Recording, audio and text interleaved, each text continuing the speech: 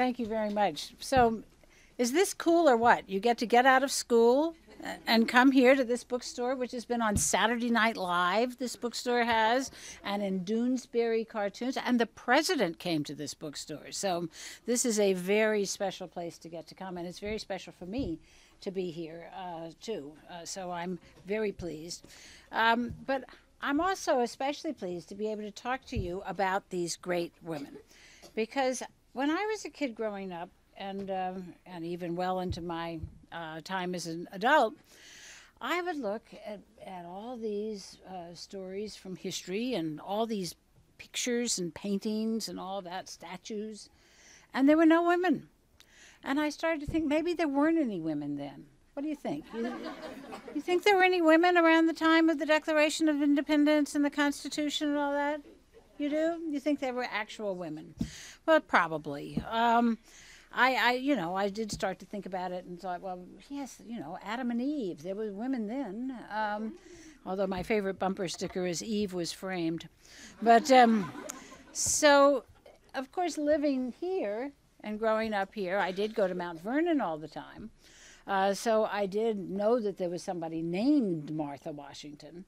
But that was about it. Do you all know anything about Martha Washington? Does somebody? Yeah, go ahead.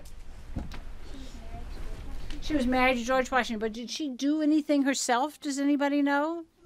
Yeah, go ahead. She cheered up the soldiers at Valley Forge. She's cheered up the soldiers at Valley Forge. That's exactly what I knew about Martha Washington, was that she spent a winter at Valley Forge with the soldiers. But you know what?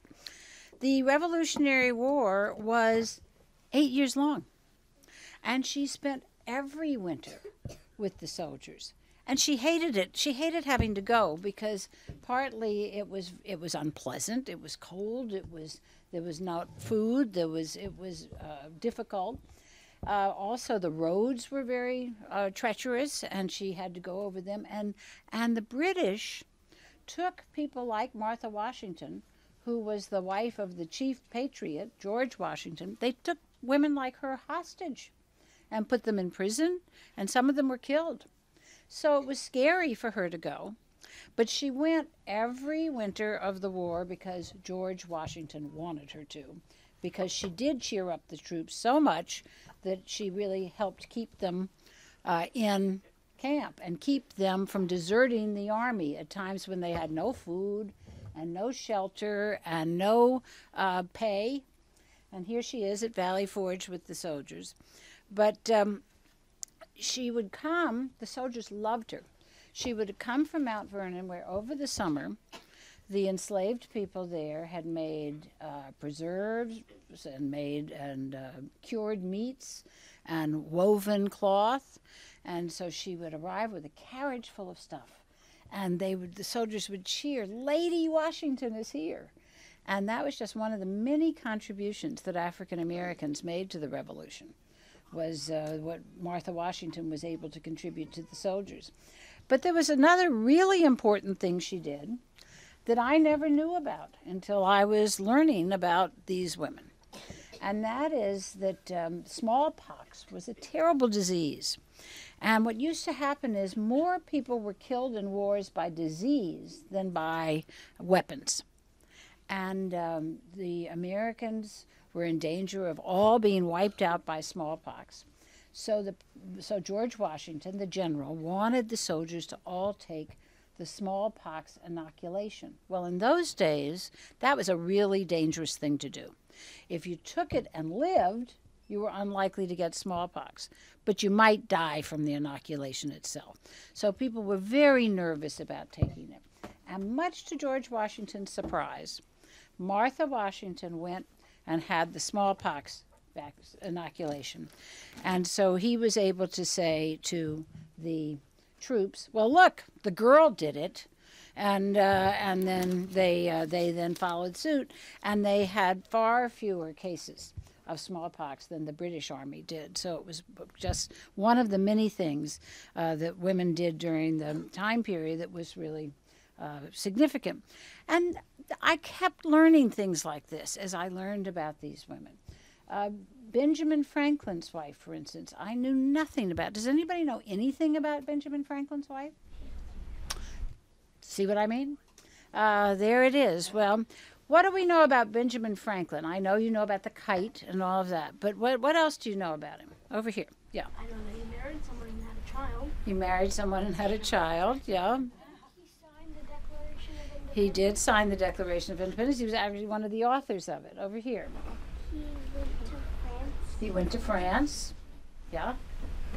He opened up the first library. He opened the first free library. That's true. Go ahead. Fire department. One more. Go ahead. He was a cartoonist. A cartoonist. Okay.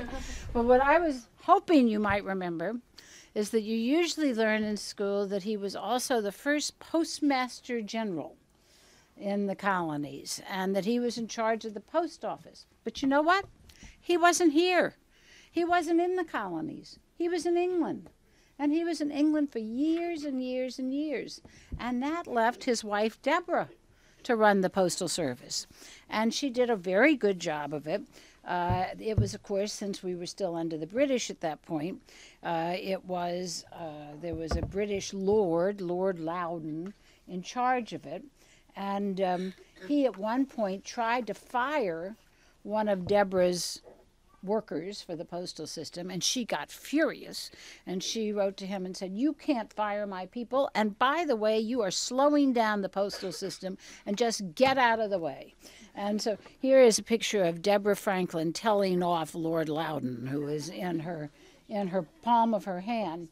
But she was a very astute businesswoman, and she ran all of what were hers and Ben Franklin's businesses, which were essentially printing shops, which were like franchises. A franchise is like McDonald's, right? There are lots of them. And they went out to the frontier, which was western Pennsylvania. And Ben was very grateful to her for being such a good businesswoman. He kept writing to her and saying, "Oh, you are a fortune to me. You do wonderful work." And she kept saying, "Well, would you please come home from England? I mean, I'm lonely here, and I'd really like you to come home." And he wouldn't. And then some of their friends and neighbors thought that he was not really fighting hard enough against the Stamp Act. Does anybody know what the Stamp Act was? Yeah, well, let's see. Go ahead. The Stamp Act is when the British decided to tax the tea coming into the colonies. Well, they were taxing at that point paper and other very essential things. And that was one of the reasons that the Americans started to rebel against the British, was the Stamp Act. And Ben Franklin was in England, and his people in Pennsylvania thought, well, he should be fighting harder against that Stamp Act. And so they were so angry that they came and they were going to tear down his house. And everybody warned Deborah to get out of the way. And she said, "I'm not going to do that." And she got a gun, and she got some friends with guns, and she defended her house. And Ben wrote to her and said, "Well done, Deborah," but he still wouldn't come home. And their only daughter got married, and he wrote to her and said, "Make sure the wedding doesn't cost very much money," but he still wouldn't come home. And finally, she died. Deborah died, and Ben said, "Well, I have to go home now," he wrote to a friend, "because my wife, in whose hands I left the care of my affairs, has died." So now I will admit that when he got home, he did sign the Declaration of Independence. So I can't be all the time mad at him, but there are lots of reasons to be mad at him. But he was there in Philadelphia while the men, and it was men, were assembling to decide what to do about the British, because they were feeling more and more that the British were making it hard to be under them, to be their colonists. And some of the men said, "Well, we can't fight the British. You know, they're our mother country. We have to work with them." But meanwhile, the British had already had battles at Lexington and Concord, right? You remember those, the battles of Lexington and Concord? And those happened